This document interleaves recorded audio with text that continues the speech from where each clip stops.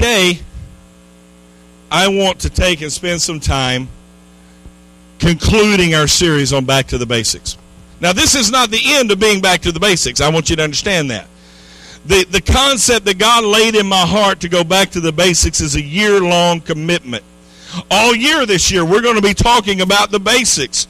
We're reading the Bible. We're talking about our doctrine. We're talking about what we believe in. And by the end of this year, we will have went through the entire Bible on Wednesday nights. On Sunday nights, we will have preached through our declaration of faith and our doctrinal commitments as the Church of God.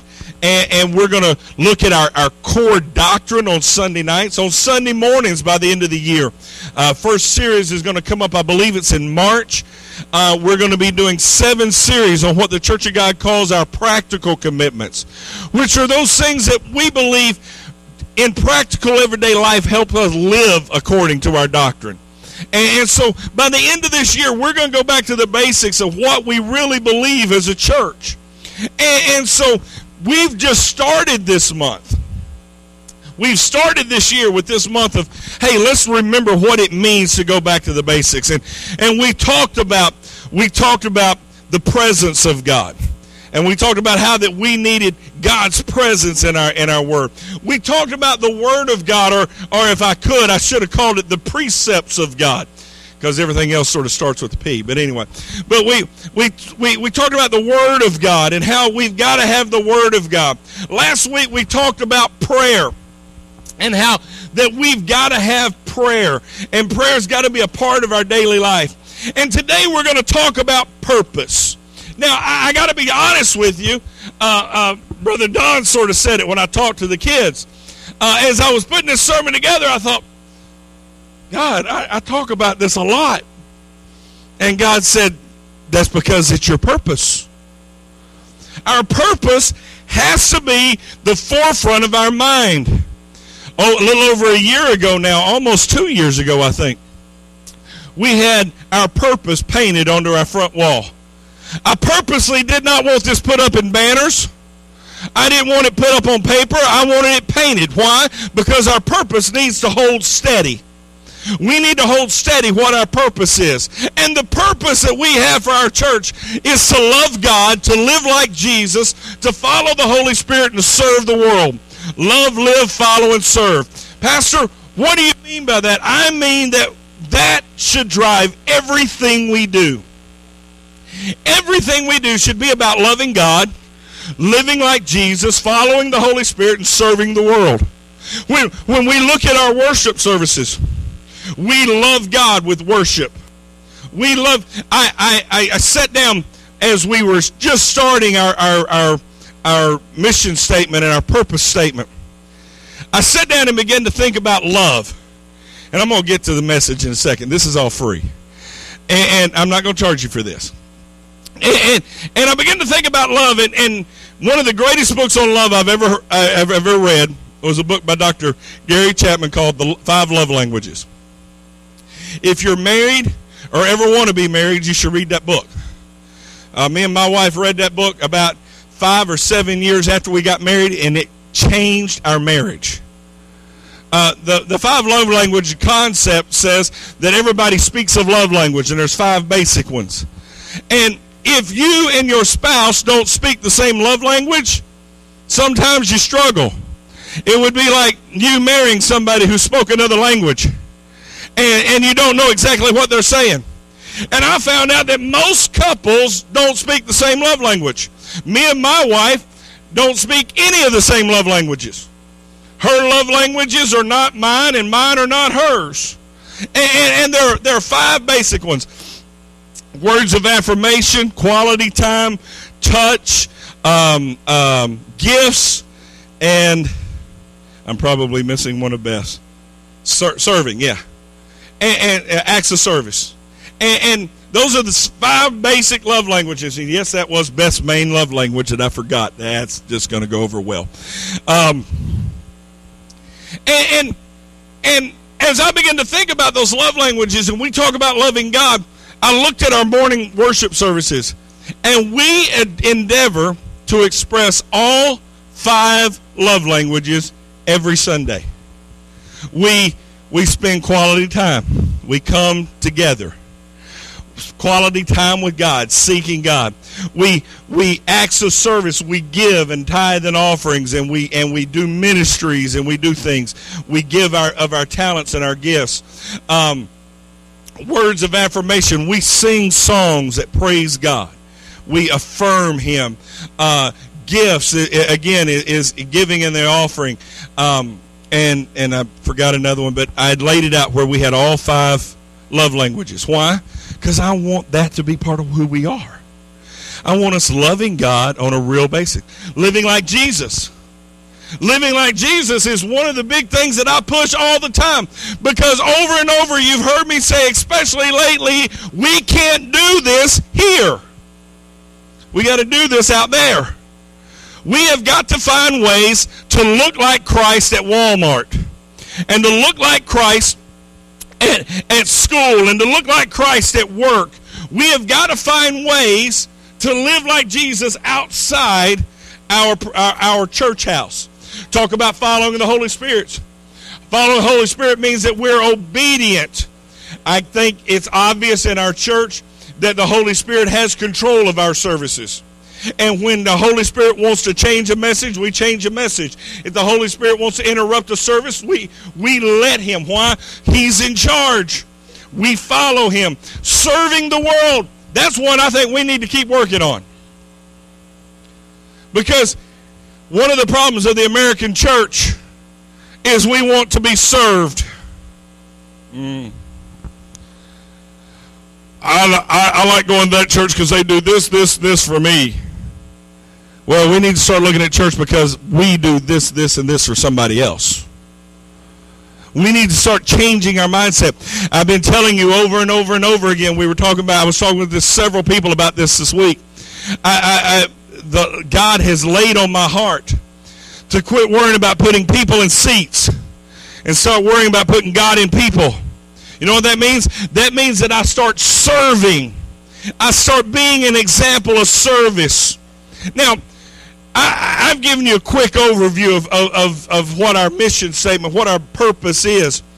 But if we're going to go back to the basics, we got to constantly be coming back to this love, live, follow, and serve concept from this body of believers. Because it is our purpose. Being back to the basics is important. We've been reading this every week. If you'll open your Bibles with me.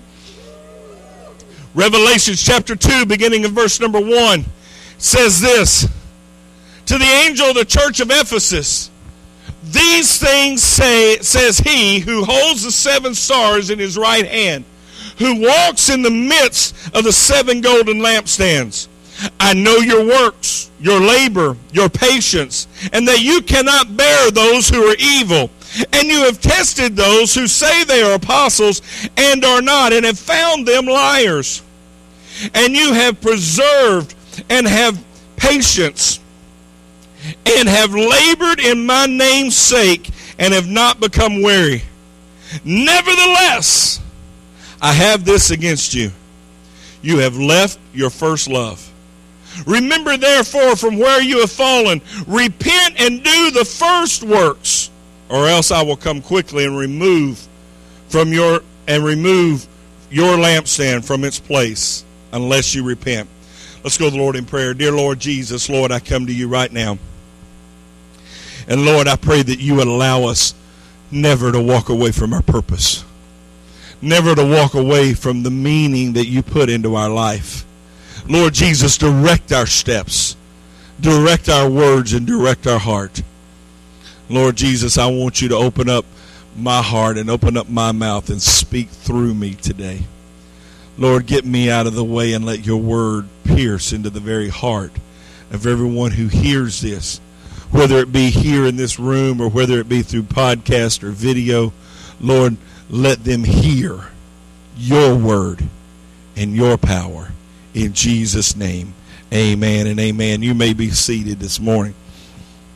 As I began to think about back to the basics, and I began to think about this passage of Scripture, it says, you've done all these things well, but this I have against you.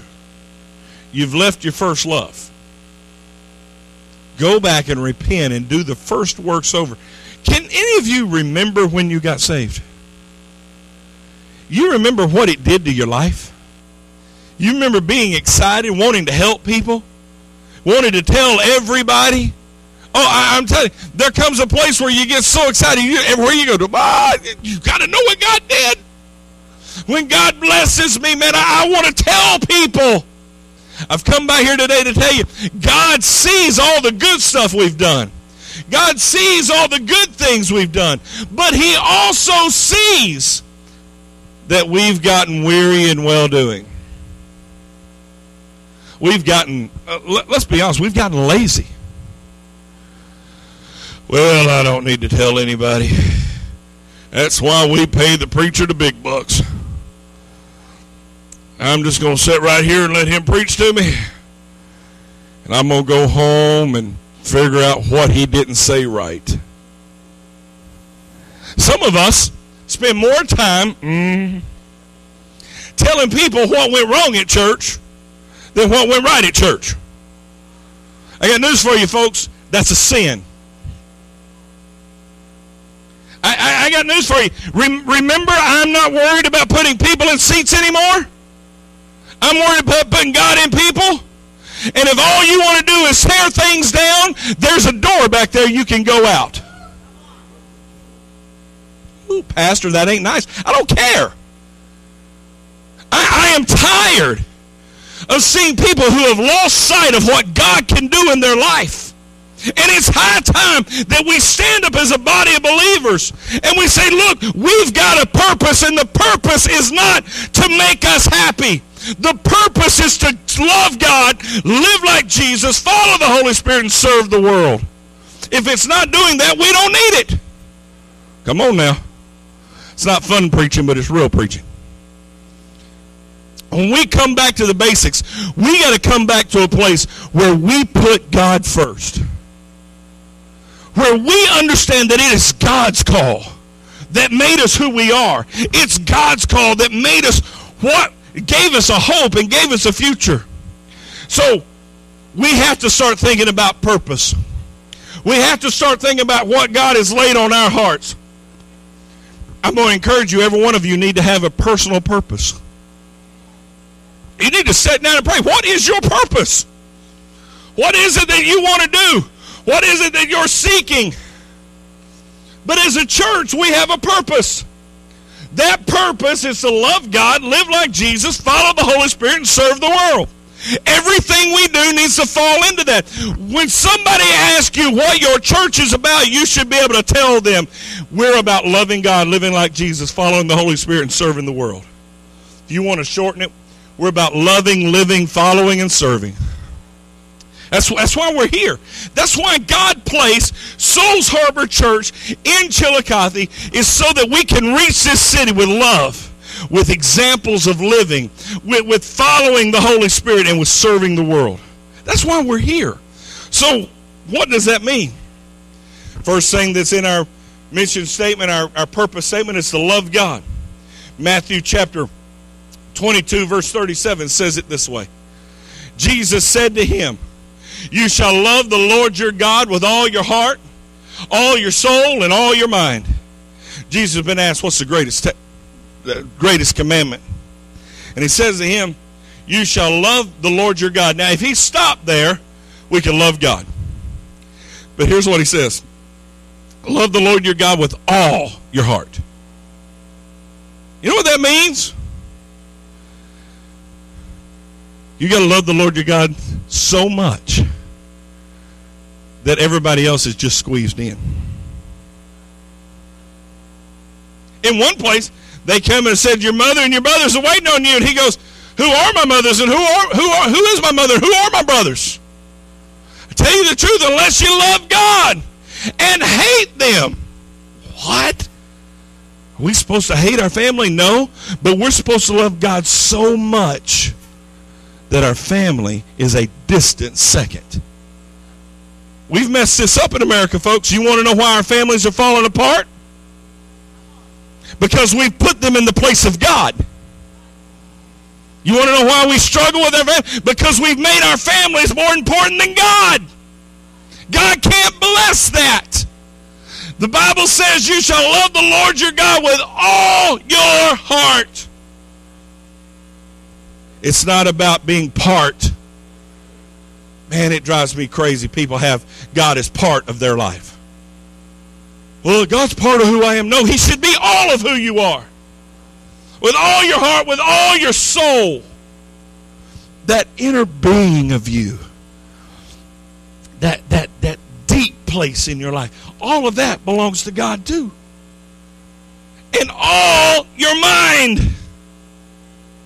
We get our minds so wrapped up in other things that we forget to love God. When we let loving God become all of our heart and all of our soul and all of our mind, can I tell you a little secret? Life gets easy. Because you quit worrying about everything else. You know what I figured out when I learned to truly love God? This is going to come across harsh, and I don't mean it to. You can't control my life. Whether you like me or not a big deal. Now, for me to say that's a big deal, because I love people, and I think people should love me. And I worry when somebody doesn't like me. Oh, but when I truly start to love God, then I begin to understand that God is the source of my strength. He's the source of my acceptance. He's the source of my identity. He's the source of everything I have. And I don't have to worry about whether or not you like me now, because I love him. And in a minute we're going to talk about living like Jesus. I'm going to love you. But we got to start with loving God. We cannot live like Jesus or follow the Holy Spirit or serve the world if we don't love God. Because without loving God, we start trying to live according to rules and regulations. That's how we decide to follow Jesus. The way we live like Jesus, we read the Bible and we go, oh, well, Jesus did this, so I got to do this. No, that's not what it's about. When we love God, then living like Jesus becomes natural. When we love God, following the Holy Spirit becomes natural, because the love drives us and guides us. When we love God, serving the world, it's a byproduct, because God so loved the world that he gave his only begotten Son, and whosoever believes in him should not perish but have everlasting life. God's love gives us a picture of service. So it has to start with loving God. And we've got to love God with all. Not part, not some, not God, give me my little time just to be me. No, all of me. All of my mind, all of my heart, all of my soul. Everything about me, God, is about you. Because I love you more than I love anything else. Next one is to live like Jesus. Once we're loving God, once God is everything, and we love him, we begin to live like Jesus. Luke chapter 14, we'll begin reading verse number 27. It says, and whoever does not bear his cross and come after me cannot be my disciple. For which of you, intending to build a tower, does not set down first and count the cost, whether he has enough to finish it? Pastor, what are you talking about that verse for, and live like Jesus? Because here's what Jesus said. I'm going to bear a cross. I'm going to pay a price for you, and if you want to follow me, you have to bear your cross. You got a job to do. You got a responsibility to do. This is not buy a ticket and let somebody else do the work. The American church has become one of the most lazy churches in the world, because we sit back and we want somebody else to do the praying. We want somebody else to do the singing. We want somebody else to worship. We want somebody else to testify. We want somebody else to witness. We want somebody else to invite people to church. Unless you bear your cross and come after Christ, you cannot be his disciple. Look at that phrase. I love looking at these absolute words. I've said for years I'm going to preach a series one of these days on the absolutes of Christ. Because all through the Bible, everybody tells me, never say never. Jesus said never. You say words like, you cannot do it. Guess what? They tell us not to say those kind of things. Because somebody can. According to Jesus, unless you carry your load, unless you sacrifice enough to understand it's not about you. Living like Jesus is all about, Father, if this cup could pass from me, let it. But nevertheless, not my will, but your will be done. See, that's living like Christ. That's living like Jesus. That's quit worrying about what makes you feel good. Quit worrying about what gives you a tingle. Quit worrying about what makes you comfortable. And start worrying about what God wants you to do. And when you bear that cross, you become a disciple. You can become a student of Christ. How are you going to live like Jesus? By becoming a student of Jesus. But I threw that next verse in there. I could have just put verse 27. But I thought verse 28 was important. For which of you, intending to build a tower, does not sit down first and count the costs, whether he has enough to finish it? Can I tell you? We have got to understand that this is a long-term game. Our life in the realm of eternity is a small part. But right now to us, it's everything. And when we give that all to God, we're sitting down and we're counting the cost. Little secret, serving God is going to cost you something. It's going to cost you. It's going to cost you some friends. It's going to cost you some comfort. It's going to cost you getting out and doing things you didn't think you could do. It's going to cost you some embarrassment. As we get closer and closer to the return of Christ, it's going to cost you persecution. It may cost you your life. Pastor, what if I don't think I can pay it? Then go back to the first step. Love God. Because when you love God with all your heart and all your mind and all your soul, then you look at living like Christ. And you go, wait a minute. You mean I've got to give up this? I can do that because I love God. You see how these things start to tie together? I can do that because I love God. I can live like Christ. I can count the cost. I know that somebody's not going to like me. I know that everybody's not going to agree with me. A little over a year ago, we offered a class here called Financial Peace University from Dave Ramsey, and about 12 couples went through it. And one of the things that Dave Ramsey talks about often is that when you really sell out to his program, you're going to have friends and family members going to say, man, you're crazy. You're insane. Man, I've sold out to his program. And some people look at me and go, man, why do you do that? Because I want to get debt free. And for me to do that, I've got to change the way I live. I got to do things differently. I got to buy most of my clothes at Goodwill. You know what? I get some nice clothes at Goodwill. Or Facebook auctions. I get some nice ones there too. And I do things differently than I used to do. Man, I remember the time when if you were going to get a bottle of ketchup for me to put on my hamburger, it better be Heinz or I wouldn't eat it. I found out that store brand's a whole lot cheaper and tastes just as good. I'm not sure that there's a name brand anywhere in our kitchen right now. Why? Because we're committed. We've been committed for a year, and we paid off one credit card so far. That's it. And I'm going, but you know what?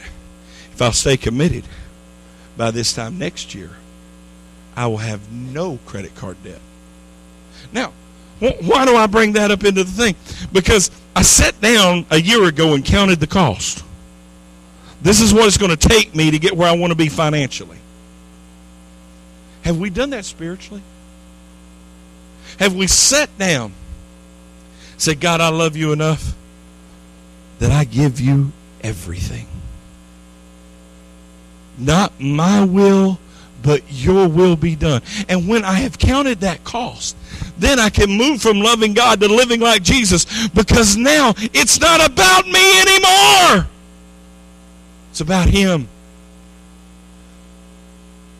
Where do we go from there? Then we begin to follow the Holy Spirit.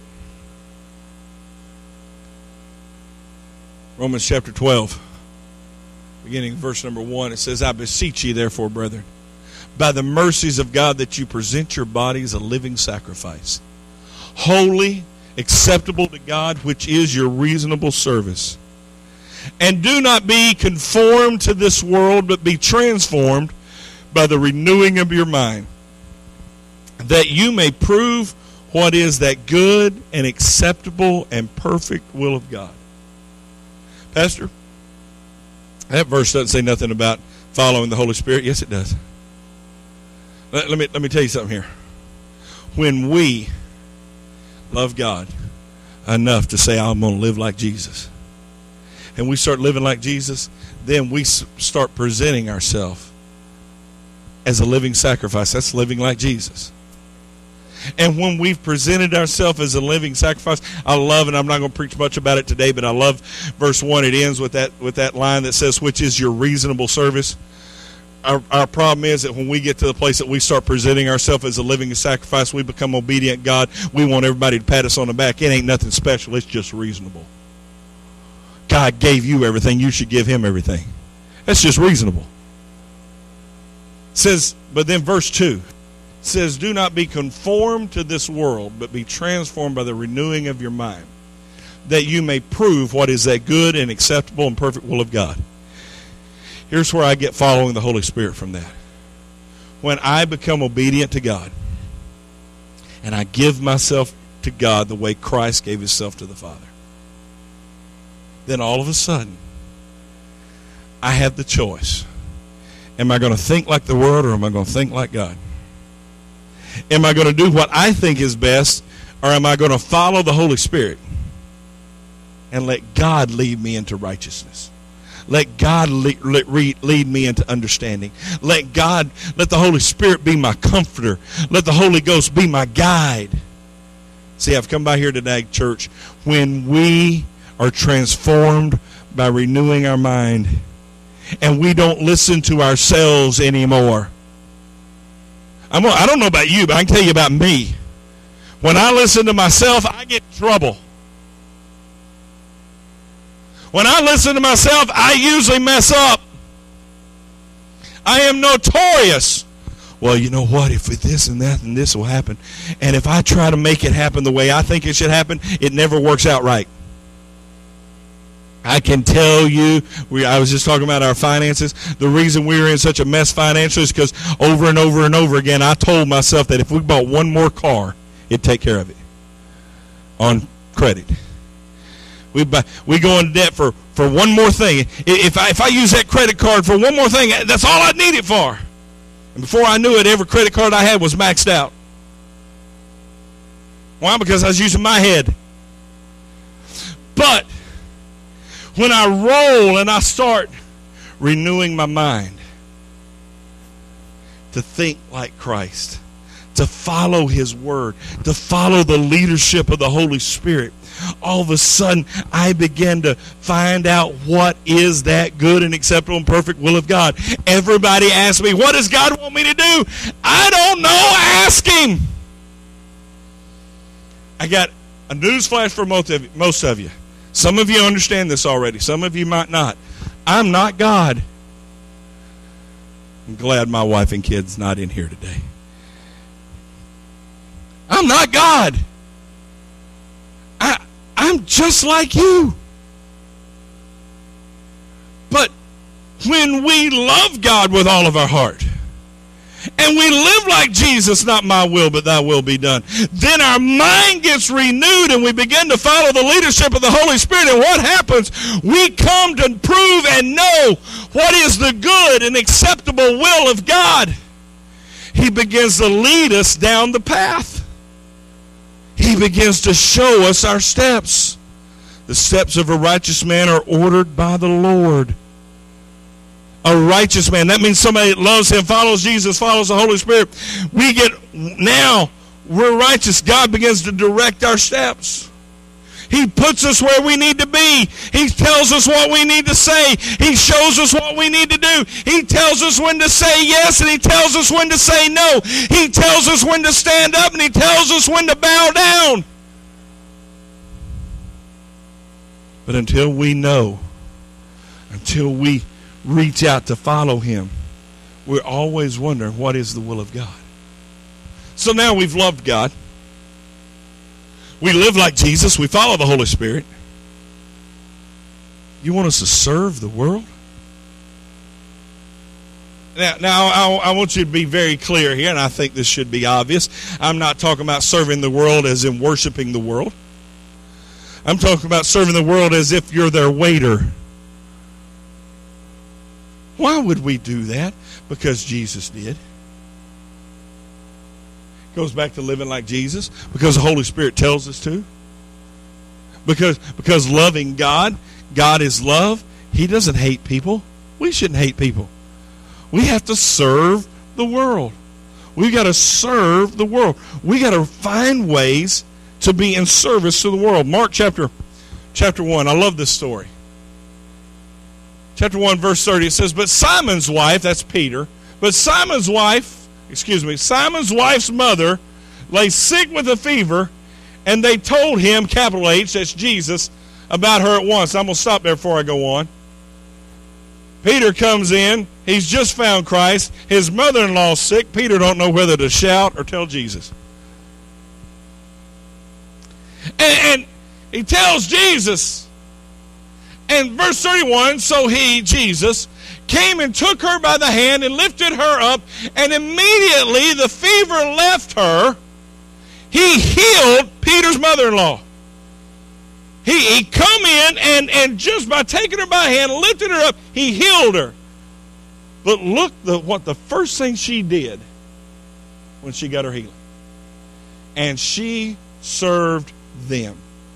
Now I want you to see, it doesn't say she served him. See, that's some of our problem. Oh, well, God touched me, and I'm going to serve him, and I'll do anything for Christ, but I ain't doing nothing for you. No, she got up and served them. You know what happens when you serve somebody? You put them first and you second. Church, it's high time we quit putting ourselves first. We put them first and ourselves second. She served. Now I got news for you. God has touched your life. God has done something in your life that has caused you to understand that you need to love him. You need to live like Jesus. You follow in the Holy Spirit.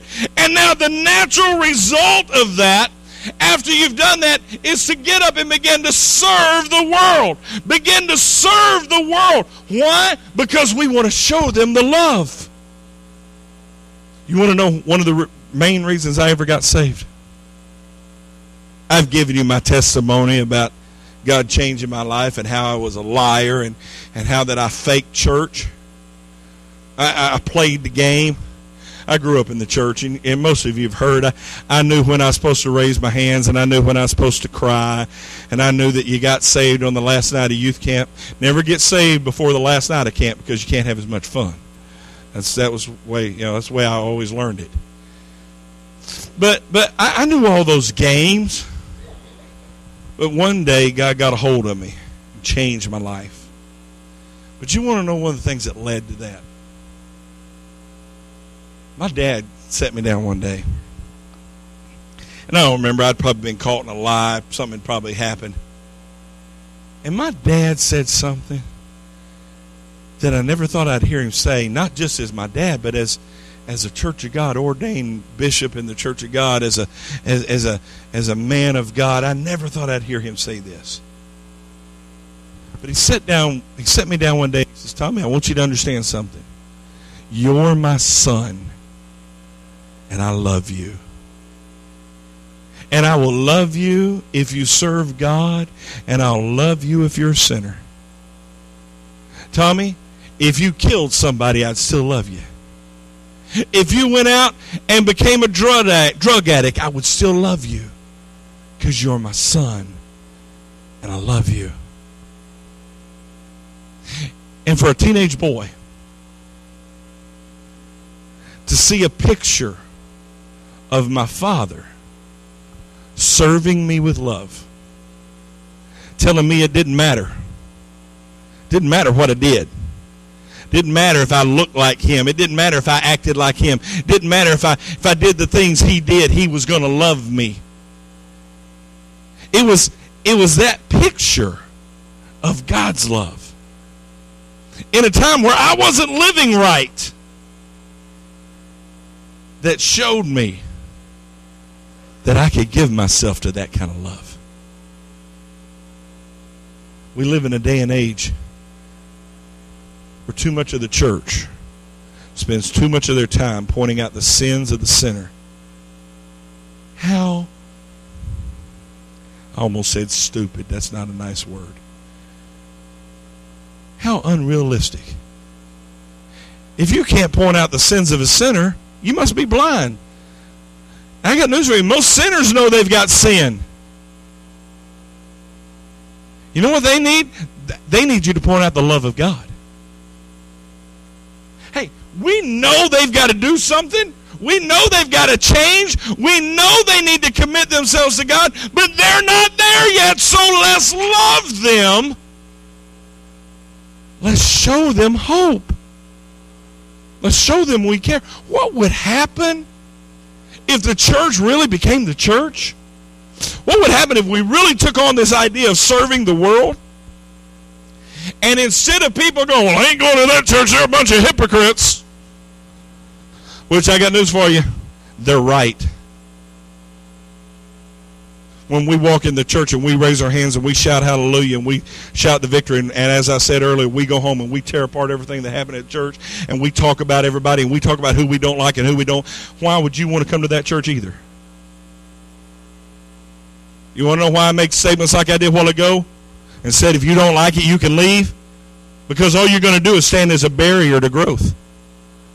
We can't put God in people if you're sitting there taking God out of people. It doesn't work.